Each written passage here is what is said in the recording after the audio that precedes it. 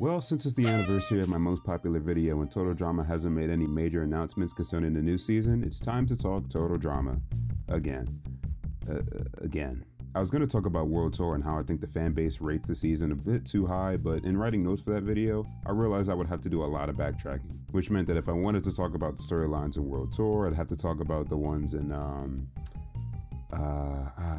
what's that season called? Oh yeah, Total Drama Action. I was so focused on diving into the popular seasons that I honestly forgot that Action even existed. And after rewatching it and browsing through the TD Reddit, it's safe to say many people didn't have much to say about Total Drama Action. At least not compared to what came after or before it. And it's not like it's an awful or even a bad season, but it's not particularly memorable in the way that other TD seasons are. It doesn't have any significant arcs or gimmicks other than a location change and a few less characters. And the drama compared to Island feels super dialed back. Unsurprisingly, there's not a lot of coverage on the season, but I think there's a bit to discuss with Total Drama's most underdeveloped chapter. So this week, we're going to be addressing the sophomore slump that is Total Drama Action. Be sure to subscribe if you haven't. I know my upload schedule's been shaky, but we're getting there, guys. We're getting there. With that out the way, I'm Flux Guys, and let's see how Total Drama Action failed.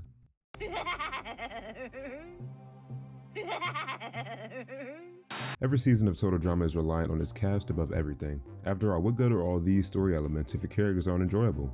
Pocket tail. Anyway, Action saw a lot of TDI players getting benched, 7 of the 22. And while this lean on fan favorites plus a couple of extras might seem like a good thing, I think it ends up kneecapping the season's storytelling. For one, it meant that there had to be a lot of non-elimination episodes to keep the 14 players lasting the entire season. They had to add the Aftermath show, which was just a love and hip-hop style replay of the events from previous episodes. It never amounts to anything interesting. The contestants forced to sit out usually don't speak at all. The show just equates to Jeff and a reluctant Bridget asking intrusive questions to their quote-unquote friends. There's also a ton of reward challenges, but these episodes tend to have the least amount of suspense and drama since the characters and audience already know that no one's going to be kicked off anyway. As forgettable and dry as characters like Katie and Sadie were, they served a purpose in the sense that while other characters were having their own arcs, someone could still be eliminated in the process to keep the game moving. Action stops and starts so much that the eliminations aren't as thrilling or even shocking anymore. It moves so slowly to the point that when somebody finally does go, you're sitting there like, oh, they're gone? Man, I mean, they didn't do much anyway. You know what's weird? I already don't miss him! Most of the characters reprise their island roles, but in a new season where the stakes seem a lot lower, you've got to do something new. They try to give lesser characters a chance, but they still can't help but use what made Island so successful. Owen stays in the game way longer than he should have, considering all he does is eat and fart this time around. And for some reason, they bring him back to cause drama since the show doesn't have enough. At least they're right about something. So he randomly returns just to add nothing into the episode he's eliminated in. It's almost like they could have added one of the bench players in his place. Izzy is still as crazy, if not more than before, but since everyone's already used to her, all her nonsense just gets an eye roll. And she comes back. Twice. Again. Because if it worked once, why not do it over? They even returned back to the island several times for challenges. All signs point towards the writers not wanting to completely let go of what works. Going back to the previous setting 3 times, reusing characters without giving them something to do, using prior plot elements with little to no change. Sure, Island was a success, but how long can you last eating off the same leftovers? But don't worry, the season isn't totally the same as its previous entry. They definitely changed some things, though I wouldn't say for the better. What's poi, you ask? Poi is a Hawaiian superfood from the root of the taro. It's vitamin-rich and hypoallergenic, making it the world's most effective substitute for breast milk.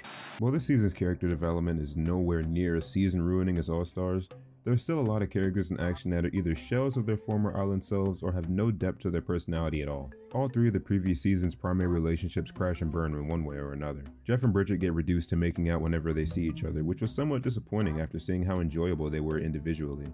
I guess the writers needed a reason to put them on the pointless Aftermath shows where Jeff acts uncharacteristically like Chris, and Bridget tries to understand why, but they could have found a better way to kick them off the show. Despite the 2 being likable characters, giving them another season would be difficult since their stereotypes were never really expanded on. Duncan and Courtney's interactions this season are complicated too. They range from being competitive to being in love to being competitive again. Still, Courtney's character is so entangled in her trying to win that her relationship with Duncan and jealousy of Gwen never really gets talked about.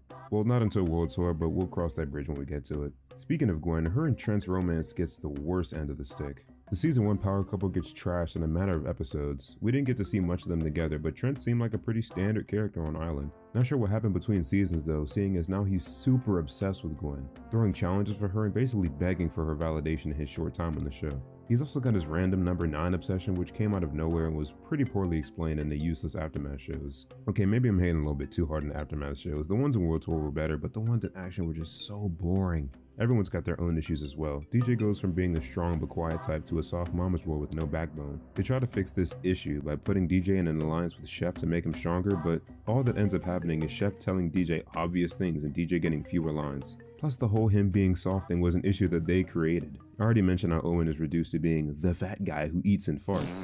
And Courtney is such a flip of her island self that they're practically different characters. Surprisingly, she rooted for her team in Island and was the stuck-up type but loosened up around Duncan. The dynamic was pretty wholesome, and despite how different their stereotypes were, you could see how the two would match up. In Action, Courtney's whiny, annoying, and only focuses on herself. Constantly complaining when things don't go her way, if someone she doesn't like wins, if Duncan says anything at all.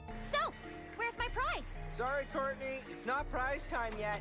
Make it prize time. I want a prize. I want a prize. I want a prize. I want candy. I want candy.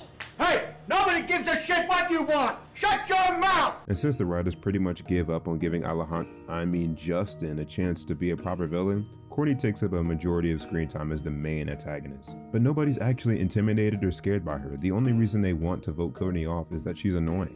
How do we get from the lovably hateable Heather to the scream or wail most of her lines Courtney? The world may never know.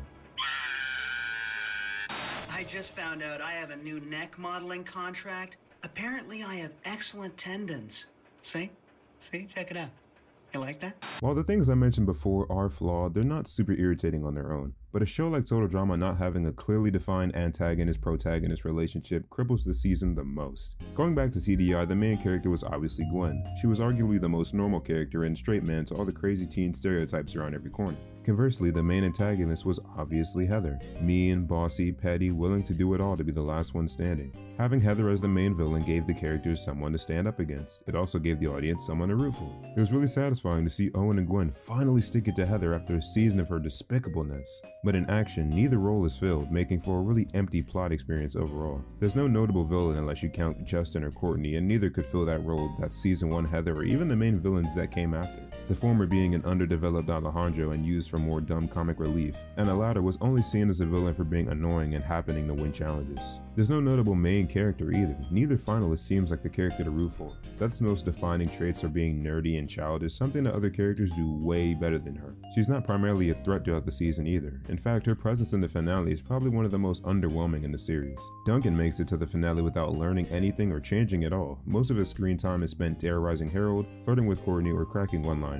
If anything, Harold or Courtney would have made a much more convincing rival than Beth. Since Beth and Duncan have no chemistry or real drive to win past just wanting to win. Gwen and Owen were both pretty warm characters, and we knew how they'd spend the money based on the personalities we grew to love. Beth and Duncan remained essentially unchanged by the end of Action. They try to establish that they might not be as harsh or as friendly as you think they are in the final Aftermath show, but by that point it's already too late. Where was all this plot development when the season was happening? Why reduce it to an Aftermath show? The finale has more to do with Chris and Chef than the finalists, and to be fair, the two are at their comedic peak in this season, but it's not really their moment to be had. 26 half-hour episodes, and we know as much about our two finalists as before the season even began.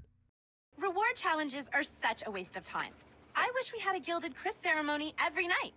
Let's get on with it already, so I can get my $1,000,000 and get a decent makeover. The biggest crime that Action commits is just being deathly boring. The previous main points cultivate a tedious season with little to no suspense between episodes, which really sucks because for all my criticisms in this video, I think the season has some good ideas following Island's enormous expectations. Beth and Lindsay existing without Heather and standing up for themselves, giving lesser characters more screen time and more prominent roles, and dialing back the crowd favorites. But the writers don't really expand on these archetypes past just mentioning that they could exist. Lindsay tries her hand at being a leader for a bit, but her and Beth are virtually unchanged from how they acted under Heather in season 1. Owen's jaw gets shattered and it has no bearing on the plot besides bearing him from one challenge. As dramatic as they try to make it, the show's had more impactful injuries before and after. DJ's alliance with Chef could have been interesting if it actually affected DJ at all or the game. DJ could have been playing completely normal and it would have made no difference in the plot. Hell, Chef's not even punished for helping DJ cheat, so I'm shocked he didn't try to cheat with anyone else.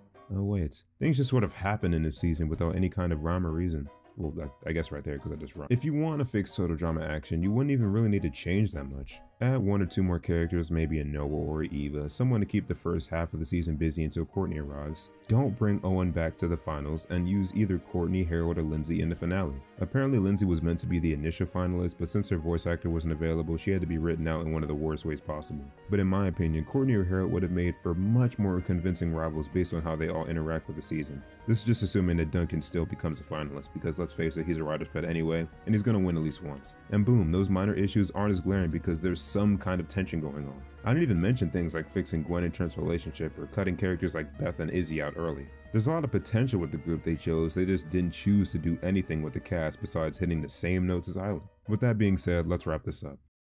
Getting kicked off the show may be the best thing that's ever happened to me. Now I can devote my time to something meaningful, like helping the poor. Look better! Action was so close to being exciting, but it played it too safe and gave us a lackluster season. It's the #1 season that everyone wants to rewrite, right next to All Stars. And it's not hard to see why. The potential for ideas was everywhere, but instead of choosing to do something to bring the drama in Total Drama, the writers just decided to do nothing. But for as harsh as I am on Total Drama Action, I'm kinda glad it ended up being average. It gave certain characters that much needed redemption, like Harold and Justin to an extent. It also gave Heather an off-season of showtime between being the villain on Island and the anti-hero in World Tour. Plus, with the success of TDI, it was inevitable that they'd slip up somewhere, and in the grander scale of the series, Action is nowhere near the worst it can get. Hopefully through analyzing all their faults in the previous seasons, Cake and TD will make this new era of Total Drama breathe new life into a series that's 15 years old at this point. They've already turned away a lot of heads with the announcements they've made so far, but I've still got hope for Total Drama. After all, I can't deny its impact on my childhood. We'll just have to cross our fingers and hope for a season like World Tour Island instead of All Stars of Pocketteo. Either way, I'll get to make a video about it when the season drops, so it's win-win for me. Catch you guys next time when we finally get to address the plain-size elephant in the room. Take care, y'all.